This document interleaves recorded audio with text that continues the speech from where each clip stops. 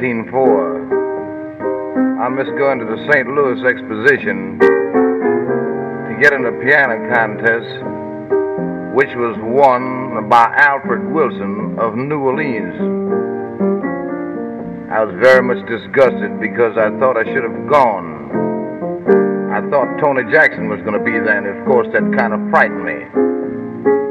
But I knew I could have taken Alfred Wilson. So then I decided that I would travel about different little spots.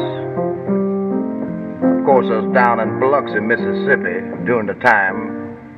I used to often frequent the Flat Top, which was nothing but an old honky-tonk, where nothing but the blues were played. There was fellas around played the blues like Brocky Johnny, Skinny Head Pete, Old Florida Sam, and Tricky Sam and that bunch. What did they play? Why, they just played just ordinary blues, the real low-down blues, honky-tonk blues, you know. What's the name of that? Well, for instance, Brocky Johnny used to say, sing a tune something like this. The title was, All You Gals Better Get Out and Walk, because he's going to start his dirty talk. Yes, it was. So he happened to truck down to Mobile.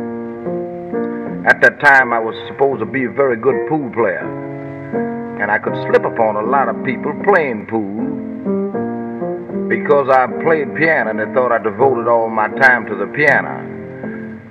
So we got in Alabama bound, and the frequent saying was, any place that you was going, why, you were supposed to be bound for that place.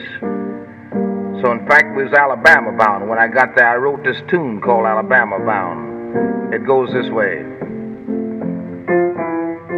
I'm Alabama bound, Alabama bound.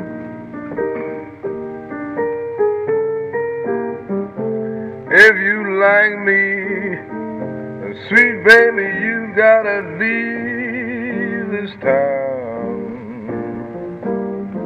When that rooster crows, when I hadn't ran around, if you want my love, sweet babe, you got to run me down.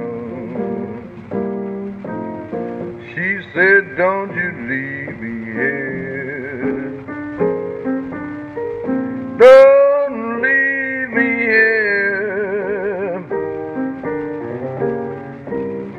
But sweet papa, if you just must go, leave a dime for beer. I said, sweet mama, babe, sweet mama, babe, if you must stay, I'll be gone for days and days.